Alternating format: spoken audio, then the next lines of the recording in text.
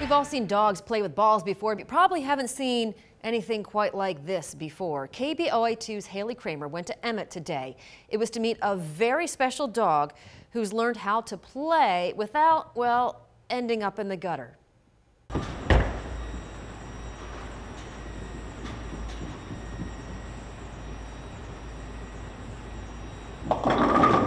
This is Blake, the bowling golden doodle. He's 8 months old and loves to hang out at his owner's bowling alley, KT's Lanes, in Emmett.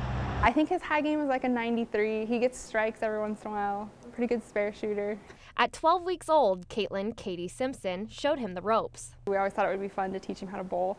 And so basically as soon as he got tall enough to reach the ramp, we put a ball up there and we tried to just see what happens, and he loved it. And he's lucky to have such a talented coach. Simpson has been bowling since she was 3 years old, was on the bowling team at Pikeville University in Kentucky, and is now a graduate assistant for the women's team. On top of that, she was on the USA Junior National Team in 2015 and has had 9 perfect 300 score games. So we just put the ball on top of the ramp and we held a treat like above the ball, and we're like, come on, you know, kind of helped him, like showed him a couple times, just pushed the ball with his arms, and he caught on and just started doing it on his own. So Blake and I decided to put our bowling skills to the test.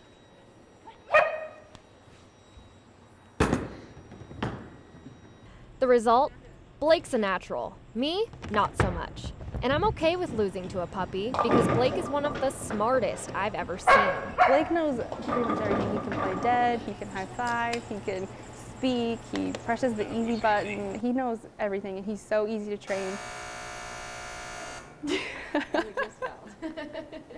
And he's a hit on social media, on Facebook and on his Instagram, at Blake the Bowling Doodle. Everybody that I know through bowling and everything just loves him. They're like, oh my gosh, you have a bowling dog.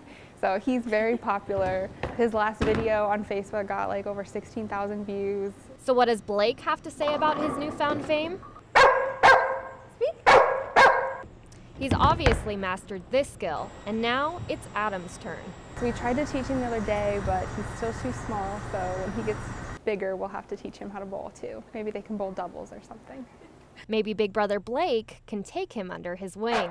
Reporting at KT's Lanes in Emmett, I'm Haley Kramer for KBOI2 News.